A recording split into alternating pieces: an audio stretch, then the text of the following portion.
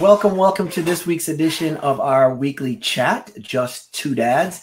And if you're looking, you'll see that there's just one dad here today. Brian is not with us today, but I'm sure he'll be watching the show when he gets a chance as well. And for those of you joining us for the first time, what we generally do is just have conversations from the perspective of not just being a dad, but as a parent to a child or with special needs in any varying category, and trying to make sure that we just add value to people's time, people that are new to a diagnosis, various aspects of life, living with and loving someone with special needs, raising someone with special needs, any way, shape, or form that we can add value. And I'm really excited about our guest today because she brings what is interesting. I'm going to say a different perspective, but it's different based on my perspective. I'm sure there's other people out there who, for whom at least some of her experience may fit, but there's going to be people out there who, for who that does not fit and find it fascinating. She has a tremendous story, and she is up in Canada. Her husband is on the autism spectrum, as are her children. So, you know, I always tell people, anyone that has a conversation with me will know at some point. I like to say that we're never going to be as young as we were when this conversation began. So I always hope to add some value to it. And I think that our guest today will do just that. Please help me welcome Rebecca Campol. Hi, Shawn. Hi, how are you? Very good, thanks. How are you? I am doing great. Great to have you with us. So if you can, tell us a little bit about your story. You're neurotypical, not on the autism spectrum. So tell us a little bit about your story, you know, where you come from, how you grew up, and leading up to, of course, how you and your husband met and what this whole ride and journey has meant for you. Yeah, for sure. So like you said, my husband is on the spectrum as well as my two children. I have a son and a daughter. My daughter is 14 and my son is 18. Mm-hmm. Met my husband, 25 years ago or then some, working together in the restaurant industry. We were both restaurant managers. At that time, I would say I probably didn't have a lot of knowledge of autism and what autism was. And it certainly wasn't a thought or a concern having met my husband. He was the life of the party, hilarious, no filter, kept me laughing all the time, very charming and charismatic. And yeah, just simply him, and a lot of those qualities that I fell in love with are actually probably very similar or recognize autism traits. So having said that, my daughter was diagnosed on the spectrum at age 7 and my son was 15. When we had my daughter assessed, late diagnoses are very common with females. They kind of mask autism a little differently or even better than boys, I would say. I didn't even know that. So she always appeared happy, like a happy girl, but would show indicators at home otherwise. So when we had her assessed at 7, the pediatrician after the assessment suggested that we or asked if we would be interested in doing genetic testing for her, just so the geneticist could better understand her or autism as a whole. And this is at a time. This is at a time where she was diagnosed, but your son was as well. No, not yet. She was the first. She's the youngest in the family and the first to be diagnosed. Okay. Yeah. Keep in mind, she's very academically inclined, somewhat social, however, no filter whatsoever, and a lot of anxiety. Okay. So those were some of the main triggers for us. I mean, there was a lot of other traits that, to me, I picked up on from the time she was an infant. But it really wasn't until we thought, okay, we need to address the situation to maybe get the proper supports that we actually pushed through to get that assessment for her. Right. So yeah, she was 7, did genetic counseling after the assessment. And it came back showing 2 identical two chromosome inversions. And I'm not a geneticist, I'm not a doctor, so I don't totally understand all this. But what I understand, they were pretty satisfied knowing that she was on the spectrum with those results. And then out of curiosity, they asked the pediatrician to request that my husband and I do the genetic testing. And so we did that. And we were like, for sure. And through the course of waiting, you know, we had lots of giggles. You know, I'd be like, well, I'm smarter, or I'm more neurotic, and let's see who we can pin this on, right? So,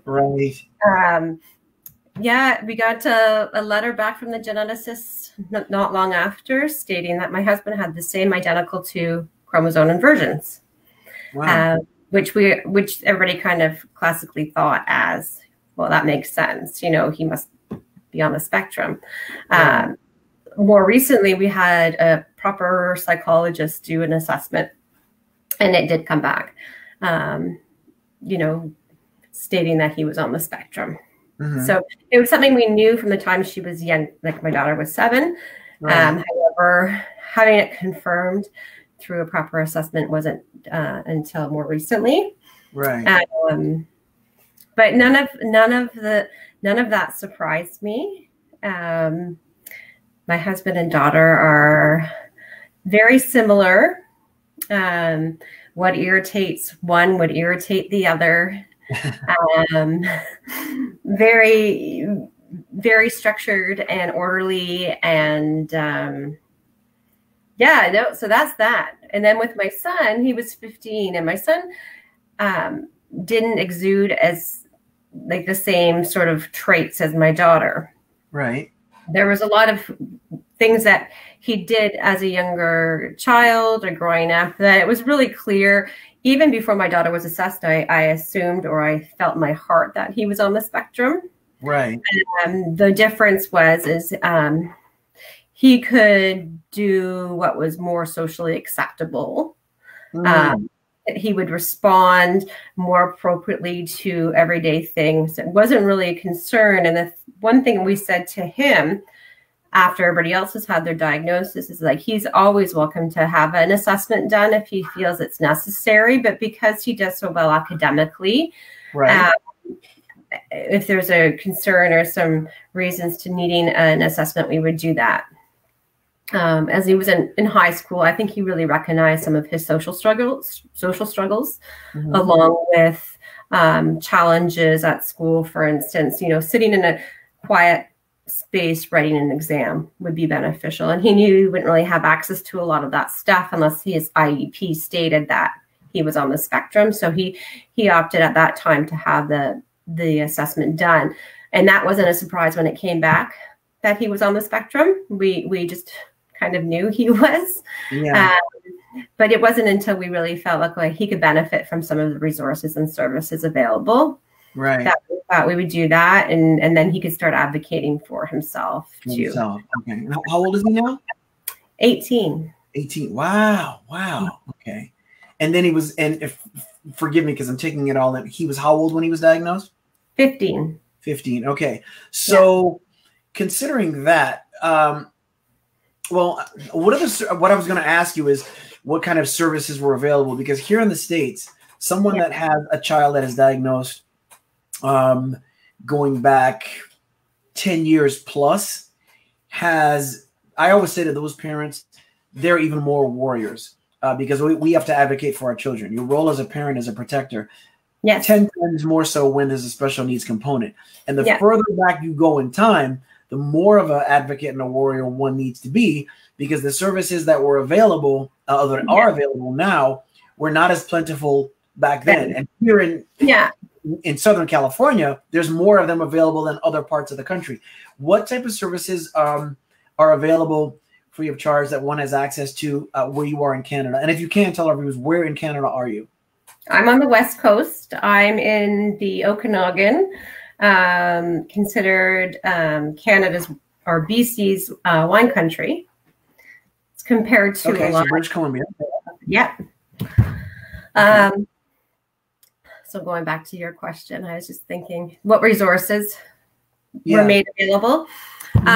Well, the nice thing in BC is if you have a child that's diagnosed on the spectrum, you can apply for the provincial autism funding, which is a certain amount of funds that you have access to every year. Whether or not you use it is up to you, but you can use it on services, support, whether that's therapies, psychology, Really?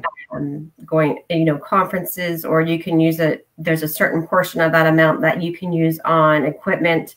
So if you needed a computer for your child, it would help benefit them socially, to communicate better. You can apply for that and use some of your funding towards that, or a weighted blanket for that matter. Wow, so you have that. Expensive. But when I was referring to my son in services, I wasn't really meaning like, there wasn't anything like a therapeutic toy I think that he would benefit. It was more about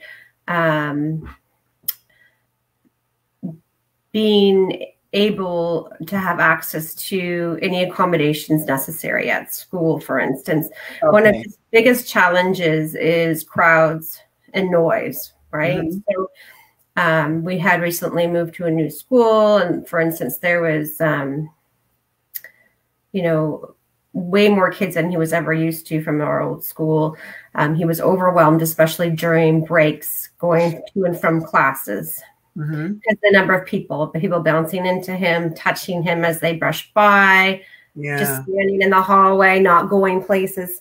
So having a diagnosis and having that on his IEP, for instance, enabled us to say, hey, listen, let's make his life at school better, right? And give him 5 minutes leeway. So he could chill out until the hallways were cleared and then go to the next class. Right. Without being reprimanded for being late. That was just the deal with him, right? Right. That helped his day so much. I think a lot of the times we forget how hard being outside a comfort zone for a child on the spectrum can be, and every little thing can add up. And so when they're at school, the hardest thing to do is learn because they have so many other factors. Right. Making it challenging. The lighting, the noise, the people, it's overwhelming, right? It can be very overwhelming. Right. So just having that ability to say, you know what, let's give him a 5-minute leeway. Something so small made a huge difference in his daily life. Right, right. Those are the kinds of things that he needed, that he knew that would help him function better. What was that like? Oh, sorry. Go ahead. No, that's okay. I mean, up until that point, all through elementary, I mean, he didn't have any support. Okay. The other thing was getting removed from the school during exams. He didn't necessarily need extra time. He was fine for that, but he needed no distractions. That just made it really difficult to focus. Any extra noise. Right. So minor stuff like that for him. Yeah. Minor things, little things that have a big impact. And so we've had a guest on here, Georgiana Junko Kelman, who is an attorney here in Los Angeles and advocates on a regular basis for children with the local school district here in Los Angeles. And so, depending on the district that one is in, those things can be fairly easy to come by. Our kids are in a smaller district. They've been very accommodating. But I know some people that have had some battles as well. How difficult was it for you? And do you know what it's like there? Do you have any idea what other people's experiences have been like trying to get the accommodations that are needed in school? Yeah, no, I'm not an expert, but all through Canada and all the different provinces, they all have different regulations and different things that are available and not available.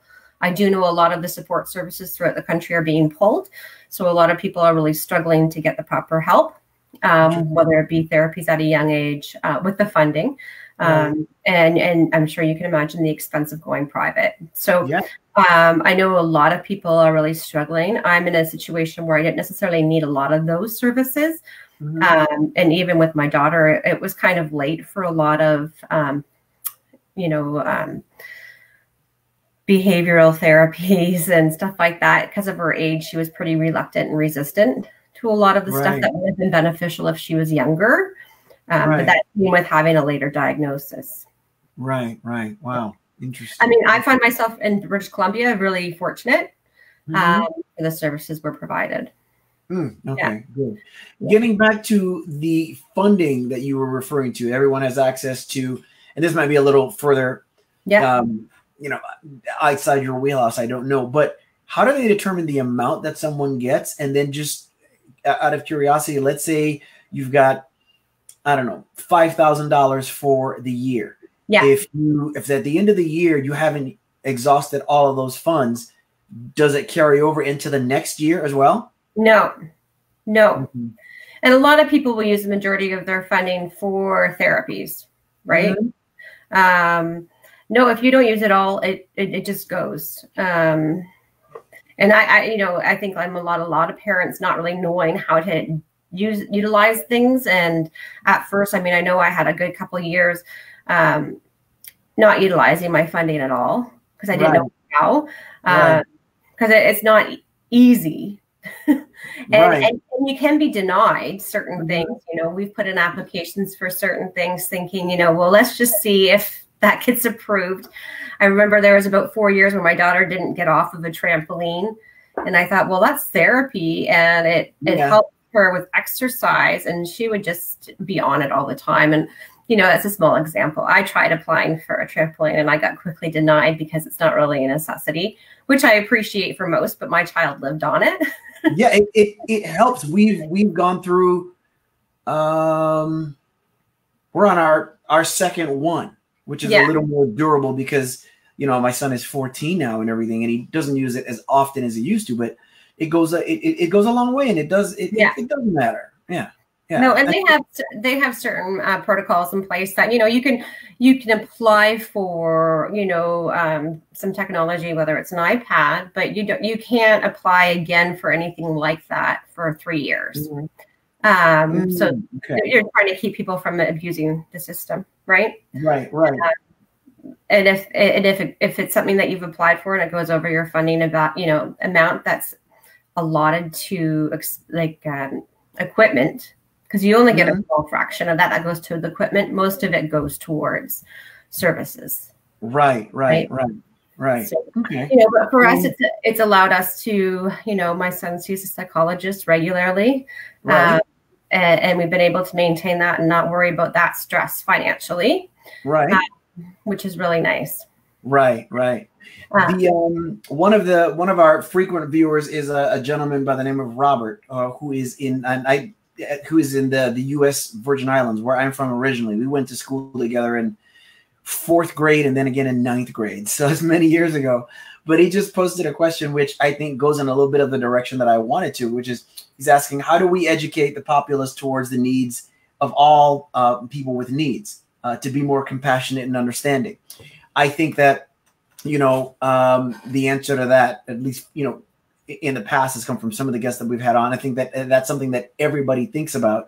I think the answer to that, as it relates to you, goes to some of what you and I spoke about earlier off camera in terms of seeking a purpose. And so tell us a little bit about that, because when someone is faced with any loved one that has special needs, you know, you become this, you know, a warrior, and at the same time wanting to be understood, and as you evolve, trying to seek some kind of understanding from other people as well. So some of your purpose, I think, lends itself to teaching people how to be compassionate. And so if you will, tell us a little bit about that. Well, personally, I think it's by leading by example, for one. We can teach a lot of people around us by the way we react and behave and explain things. I always have gone forward with my children, or in the past experiences with anyone with special needs, very honestly. I think, you know, in the past, people are afraid to ask questions. And sometimes I try to answer questions before I even, you know, people have to worry about asking them. I think knowledge is power with anything in life. You know, one of my son and I have been working on a little book for like preschool grade in kindergarten students. And the whole point of our book is to teach neurodiversity at a very young age, because what I believe is it's what we were taught from the get-go. So, you know, perfect example is, you know, I'd get them at an early age and just talk about things. I remember in college, my best friend lost her hand in a meat grinder. Oh my gosh. Right. So I remember the first couple of days at school, I found myself kind of checking her out, and my eyes would be drawn to her arm naturally. And I finally like, you know, I need to know, you know. So I said, I don't mean to be disrespectful. Can you just tell me what happened? Right. And I mean, we became best of friends after that. She told me what happened and I was over it. It was like, okay, I didn't need to look at it anymore. The curiosity was gone. So my is if we can teach kids young, you know, why so-and-so is wearing headphones in kindergarten class, it's because of this and because of that. Right. Maybe instead of having a negative thought or weird thinking, they're just like, oh yeah, so-and-so, it's distracted by the noise, no big deal. Right. I think if we teach our kids early that could be really helpful, you know. It's like we're ignorant, we just don't know any better, but why not teach them to know better? Right. You know, why is so-and-so jumping all the time? Right. Well, one, he's really happy, and two, maybe he needs to let out some energy or whatever it is if they're stemming. Taking the question out of their head and answering it for them takes so much of, you know, what could turn into a negative behavior, or treating our child or somebody else's child differently or not so nicely. Right. When we understand things, we're good with it. Yeah, I think there's so many examples of that. As I mentioned, you know, my nephew, when I was my wife and I were I think we weren't, I don't think we were married yet, we were dating. And you know, my wife is Mexican American, and her nephew happened to, my hair was not this short, it wasn't cut this short. And her sister's son, he was, I don't know exactly how old he was, but he happened to touch my hair, and he goes, Shawn, he goes, your hair feels like paper. And I laughed, and I loved that because it showed that he just hadn't had experience touching the hair of anyone that was African American, or that was, you know, Black or African. And then, you know, I always say that if we can, that's the classic example. If we can be childlike and not childish, then that's the answer. Yeah. And then to further answer Robert's question, you know, we've had someone, one of our guests from our previous episodes was a young lady who started a business that teaches businesses and business owners to be more compassionate and how to interact with people on the autism spectrum specifically. And that came about when she was at a restaurant where both, I'm sure you can relate as well, used to have people staring when your child has a meltdown or is just behaving a little differently. And in her case, they were asked to leave the restaurant. And she just thought, you know what, I need to right that wrong somehow. And we can never have too much of that. So I think there's a lot of different ways that we can do something about that. So I don't know how often you're asked this, and this is the part that I'm the most curious about, just because I wonder, you know, what does my son's future hold? Is he high functioning? He is in some ways, but I was wondering what does the future hold for him in terms of relationships and experiences and love and potentially marriage. So what is and was it like being married to someone that is on the spectrum, especially obviously where within the spectrum your husband falls? Oh, for sure. You know, we have tons of friends and family who never saw this coming or could imagine it. And that's just because when we were younger, you know, having autism diagnosed wasn't as common. He was more ADD or more ADHD, not the full spectrum. Right. So there wasn't a lot of knowledge about it for a lot of people.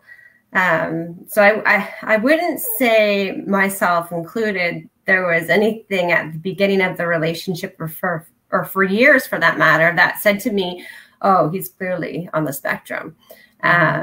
But when it all came to fruition with my daughter and getting her diagnosis and then having the testing, I think both of us did a lot of thinking, and I'm like, oh, a lot of these things, a lot of our challenges and struggles in a relationship, maybe our difficulties communicating, everything made sense.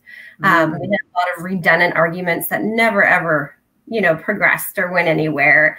And I think personally over years, I learned, what I was going to put my energy into, what I was going to go to bat with and really argue with or debate over. Some things just became not worth it. And it was just because they're one way of thinking to a certain degree.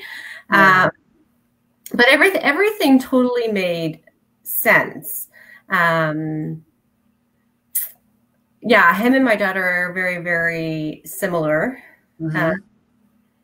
She keeps us laughing with what comes out of her mouth. That's for sure. Right.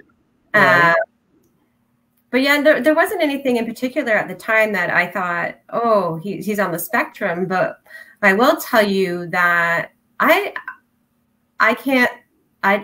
think most people want love and relationships in their life, and that may look differently for everybody, right? Right. I think what we expect isn't necessarily going to be what's going to happen with our children. It's hard to tell. I have I have big hopes for my children for what they want in their life. Right. I think that's what we have to kind of teach ourselves to think. We think that everybody wants to be in a relationship and everybody wants to be married, and that's not always the case, right? True. Yeah. So we like them to have a choice, though. What I would love for my kids to end up in relationships and have somewhat typical lives when they're older. But more importantly, I just want them to be happy. Whatever that means. And I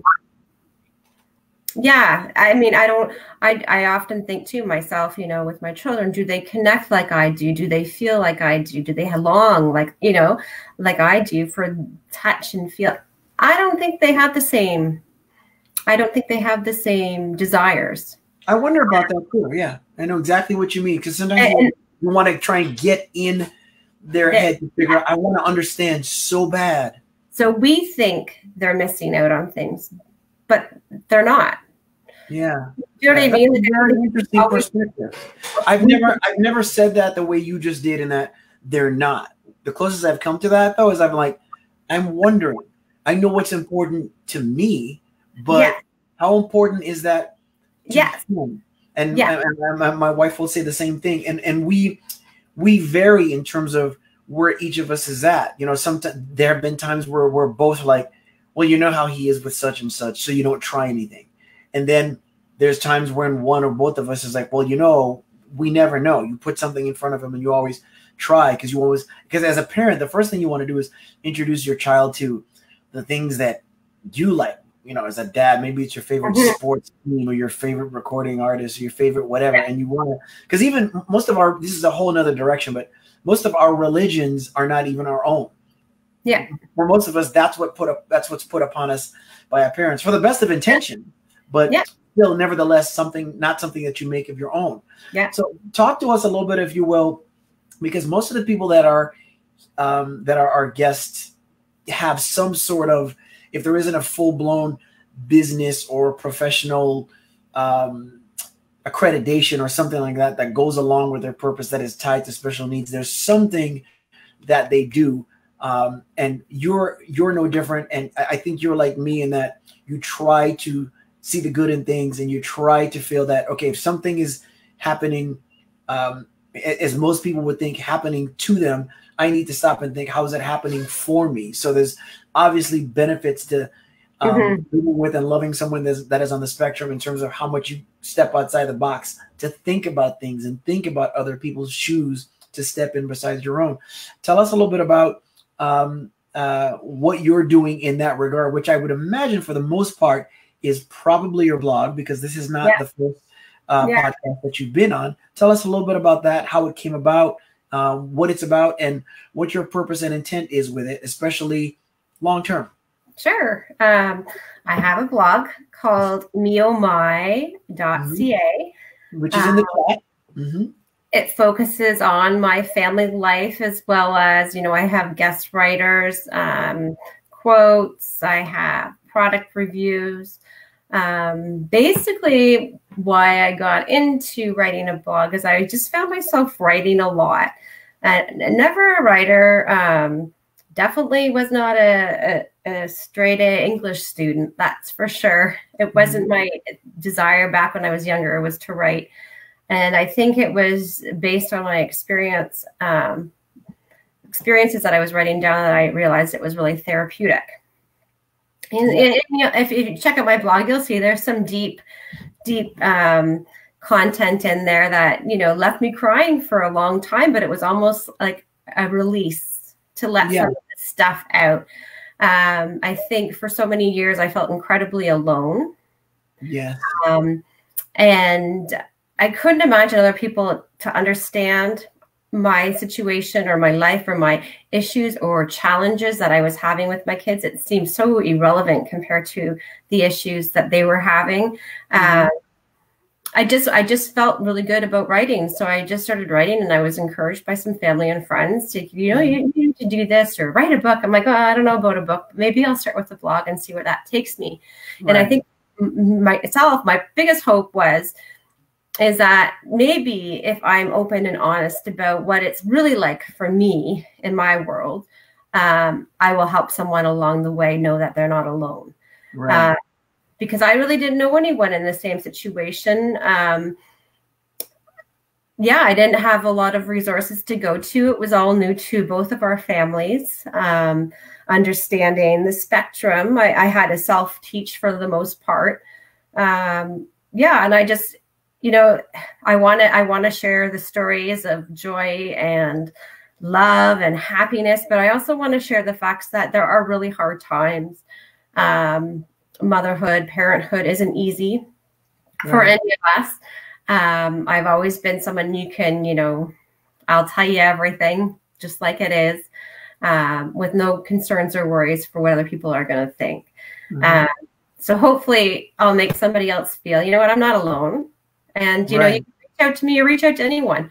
The other thing, what I've really learned about having a blog is all the networking that I've been doing, all the podcasts and the radio and the writing and stuff, is that it's so nice to have a community or meet people with similar situations. Because even just meeting you, Shawn, it was like we figure we kind of know each other just because we have that one thing in common. Right. And it's actually big, right? Right. We don't have to do a lot of history talking about what it's like. There's different degrees, but we do have and share something in common, right? Right. And I think, learning that now, almost 20 years later, into it, I really wish I had have allowed myself to, join some of the Facebook groups or join this or meet with this club and meet other like-minded people or people are experiencing and can appreciate what you're going through. So those are things you resisted in the beginning then? Pardon me? Those are things that you resisted in the beginning then? Totally. Oh, okay. Tell me. I'm a little shy, believe it or not. What's that?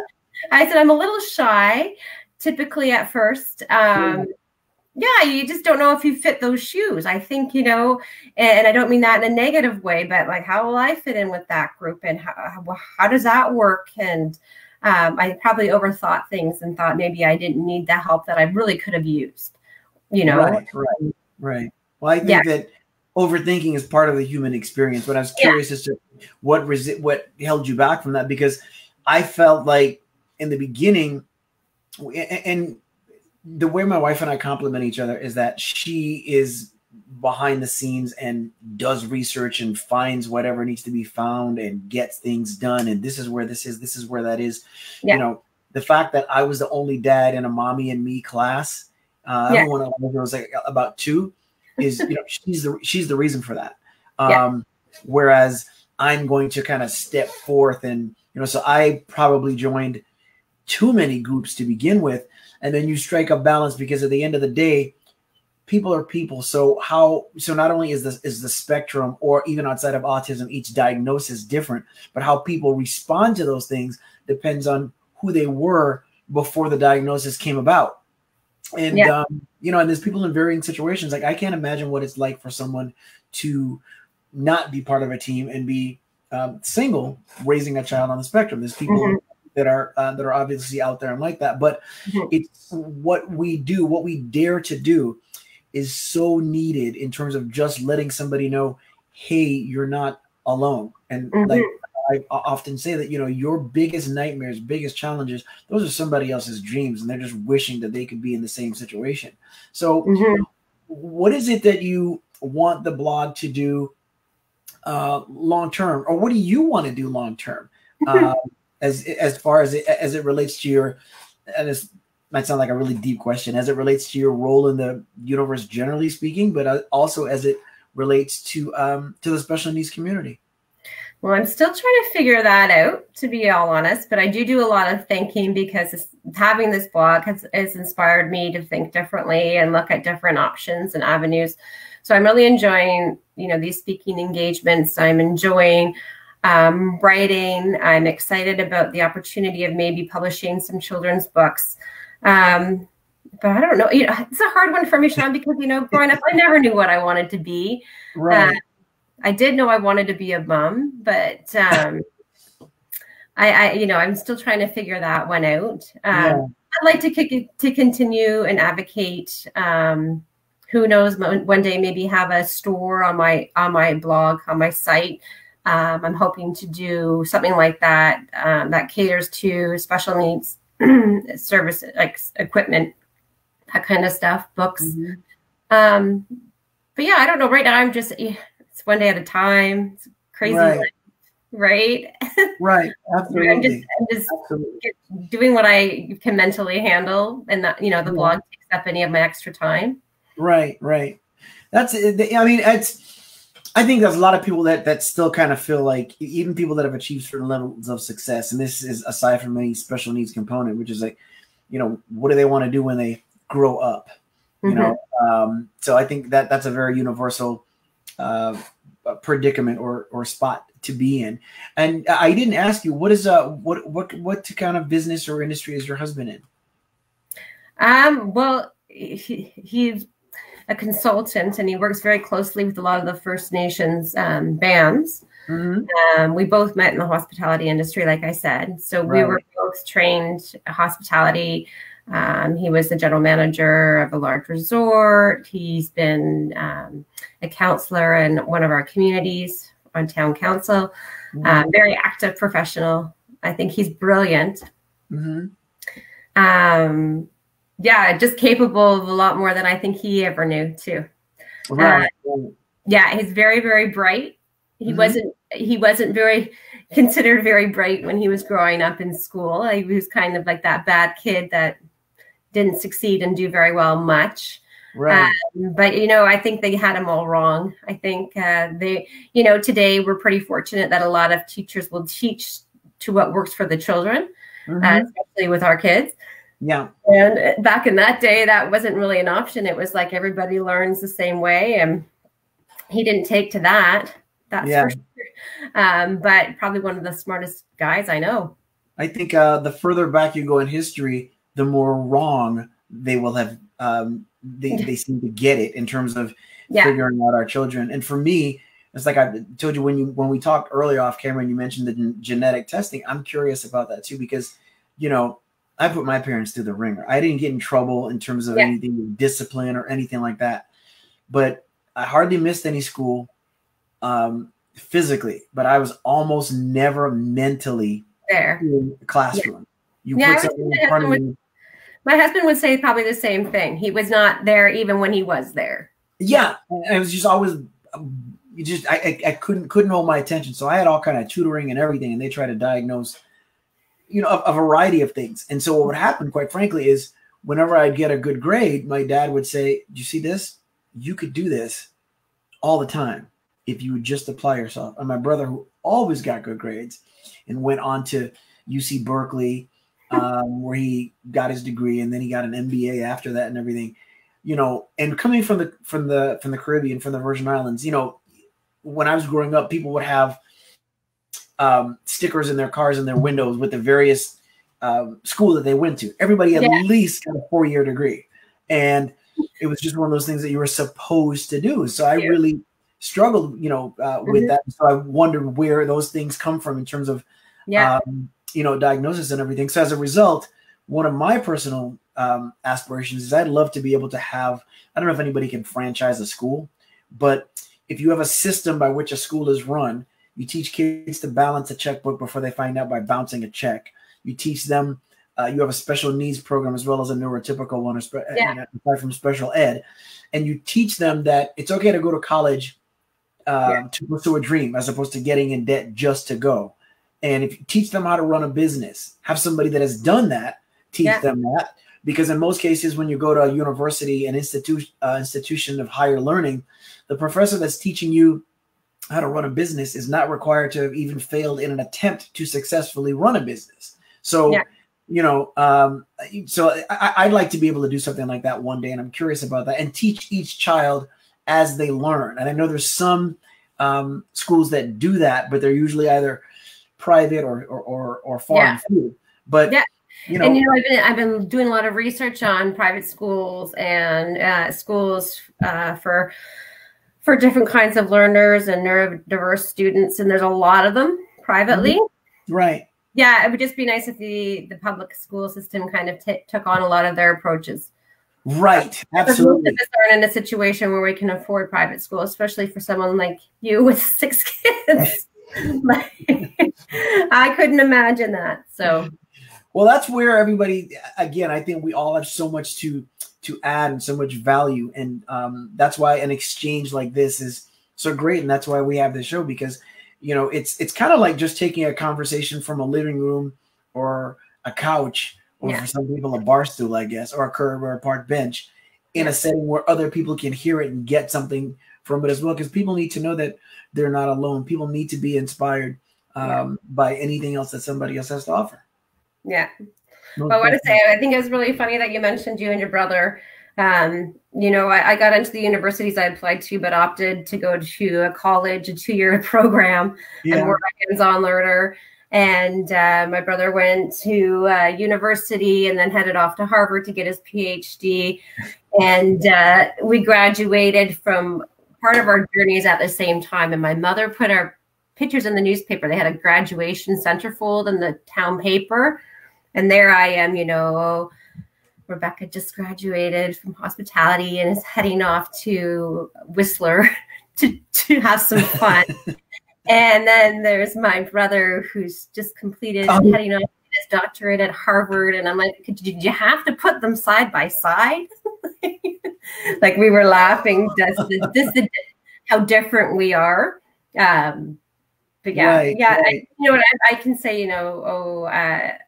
genetically speaking, they got, you know, autism from my husband, but, you know, I'm pretty neurotic and I have my own quirks and pretty artsy and creative and all these great things that go into autism. So I'm sure there's a little bit of me in there too. Oh yeah. I'm convinced that we all have some tiny aspect of it. Like for instance, if I walk into a room and a painting is like slightly askew, that drives me crazy. And again, never had any diagnosis or anything, but there's little pieces of it. Like I think, you know, I think in every last one of us, definitely. Yeah, for sure. I have two. I mean, both my husband and my daughter can be very irritable. You know, everything I do, I think annoys them for the most part. You know, whether it's the way I'm walking or the way my feet are dragging, or how loud I have the TV, or how low I have this, or, you know, the construction outside. It's right. Definitely.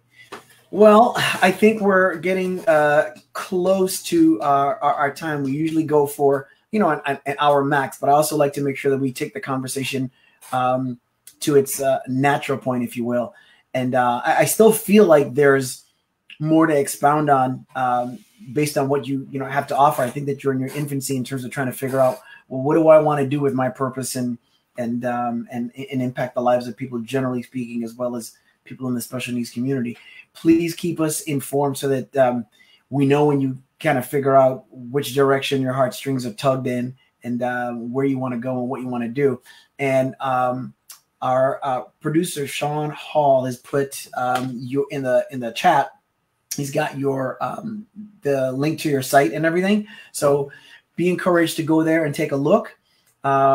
We are on Apple Podcasts, and we are actually, as of today, on Overcast podcast as well. So as we continue to get picked up, we'll make sure that we let people know.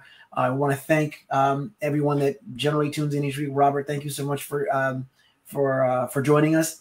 And Rebecca, I want to thank you and wish you continued success in each and everything you do. Let's stay in touch. Oh, likewise, Shawn. Thank you. Most definitely. And so I want to, as I always do, encourage everyone to remember that there's somebody out there that needs to know that you care. There's somebody out there that needs to know that they matter, regardless of wherever you are in life. And there's somebody out there that is depending upon you to be successful, and they may not even know it, and you may never meet them, but you have no idea how even your quest for success will possibly affect them. And I want to acknowledge and thank both my mother and my wonderful wife, who are the queens and ladies in my life, and I would not be here nor who I am without either one of them. So thank you very, very much, Rebecca. Keep in touch, everyone. We will see you next week. Thanks so much. Thank you. Bye-bye. Bye. Are we still on? Right now we are, yeah.